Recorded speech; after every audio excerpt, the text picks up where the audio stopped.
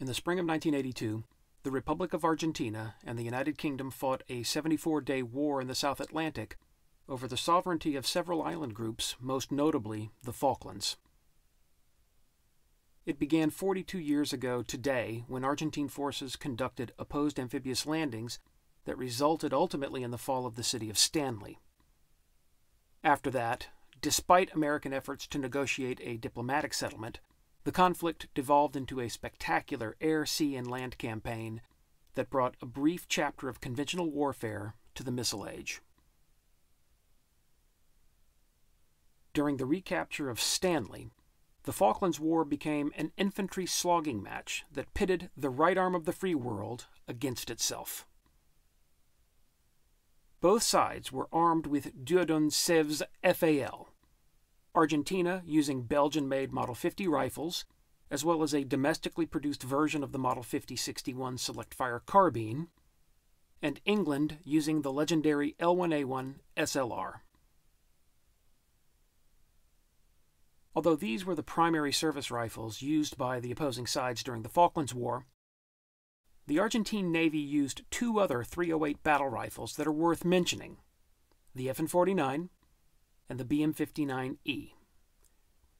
Considering that today's the 42nd anniversary of the start of the conflict, let's mark the occasion by taking a closer look at these two interesting firearms.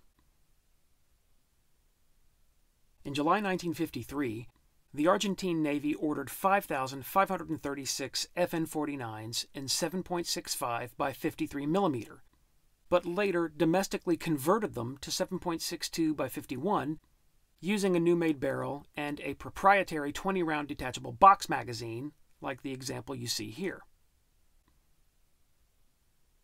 This was done in Argentina in mid-1967, at the same time that the Navy sent 2,109 M1 rifles to Italy to be converted as well. There, Beretta transformed the Navy's clip-fed semi-automatic .30 caliber M1s to magazine-fed select-fire rifles chambered for 7.62 by 51 mm. Although both of these guns traveled with Argentine Navy personnel to the Falkland Islands in 1982, there's really only a photographic record showing the BM-59E there during the campaign. The best images were captured on film at the beginning of May, and they show Argentine naval infantry moving across craters caused by the RAF bombing of the airfield at Stanley in Operation Black Buck. In these photographs, you can see men armed with the FN-FAL, as well as others armed with the BM-59E.